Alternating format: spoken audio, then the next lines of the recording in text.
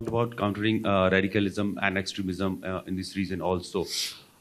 There is one religious preacher whom the Indian agencies have been wanting to question for a long time, and there's an appeal for extradition also. I'm talking about Zakir Naik. So my question is, did that issue was also discussed when you had a meeting with Prime Minister?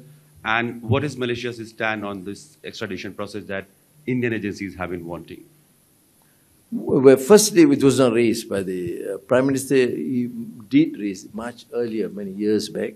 But the issue is, I'm not talking about one person. I'm talking about the sentiment of extremism, of compelling case and evidence that suggest the atrocities committed by an individual, or group, or faction, or parties. These are of concern to us.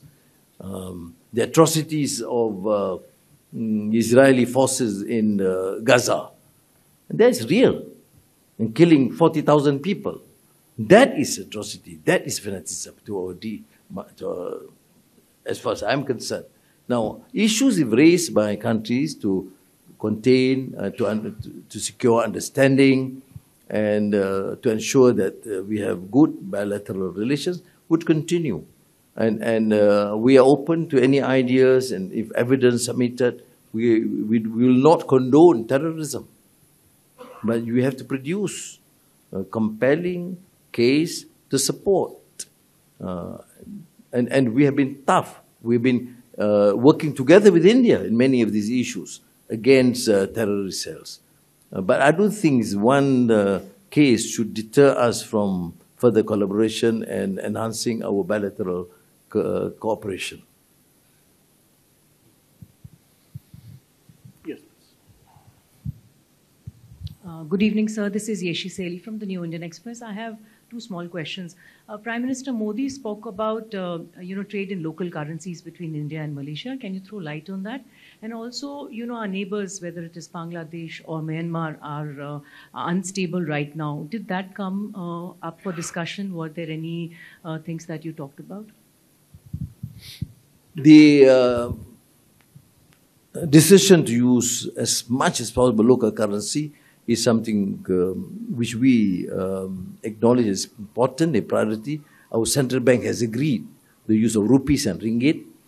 We have done so successfully, at least 20% of our trade with China, or 18% with Thailand, or close to 20% with Indonesia. So we're expanding this to use local currency denominations in our trade. And I certainly responded very positively to the proposal by Prime Minister Modi on the need to use local currency, rupees and ringgit.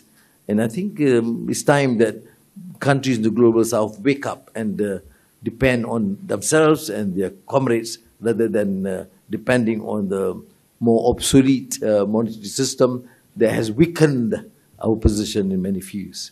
On the issue of Myanmar, yes, we did discuss. We're a bit concerned about the developments now, but I think we need to engage a bit more.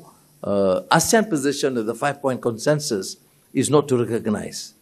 But notwithstanding that, we do accept the need to engage at the different level.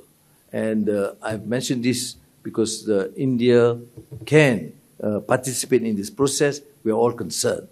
Now, on Bangladesh, the development, of course, is still being debated. I did make a call to Professor Muhammad Yunus to say that, we wish them well, hopefully country is stable, and protect the issue of human rights and the rights of minorities. He has given categorical assurance to that effect, and we need to give them some time.